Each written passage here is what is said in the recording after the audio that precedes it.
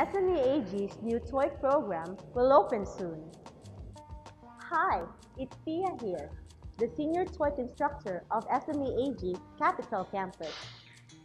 Did you know SME-AG Global Education will open its new TOIEC program on October 2, 2017. This is to follow the updated standard set by ETS in the TOIEC listening and reading test updates, first administered in Japan and Korea in May 2016.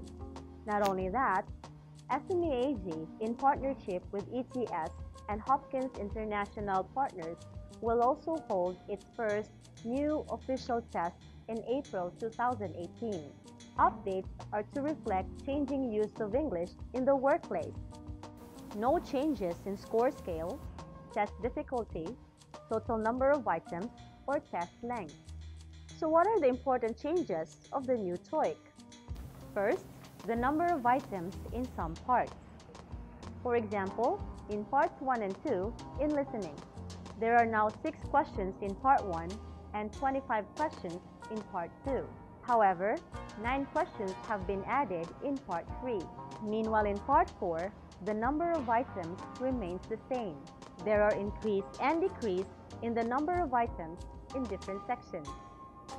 So what are you waiting for? Book now for an advanced enrollment.